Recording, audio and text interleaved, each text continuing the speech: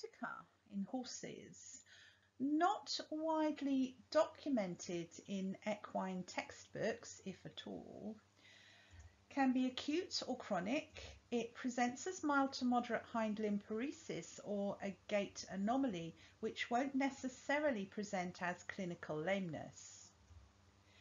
It typically occurs unilaterally, but in humans has been diagnosed to occur bilaterally.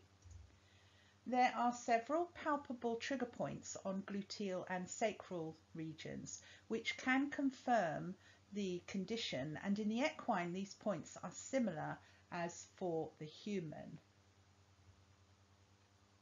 So adjacent to the sacrum,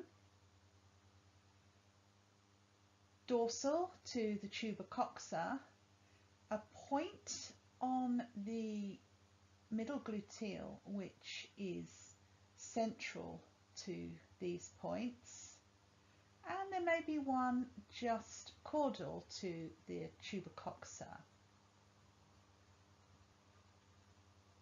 In equines, the pelvis sinks or collapses on palpation, and when a panniculus test is applied, for example the extension test of the pelvis, lumbosacral joint extension and lateral flexion is typically absent on subsequent trials. So you may get to do it for the first attempt, but the horse may block it on the second, or it just may not be able to extend at all, or it will be restricted. Here is a video of sciatic point palpation.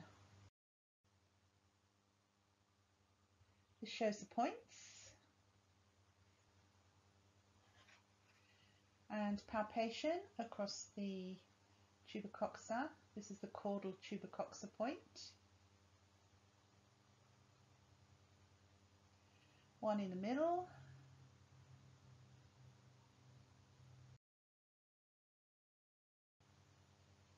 These are sensitive, painful on palpation. And the horse is uncomfortable. This one more so. This is the sinking on palpation, the sacral points, and that mid point, the gluteal point. Again, tubercoxa point.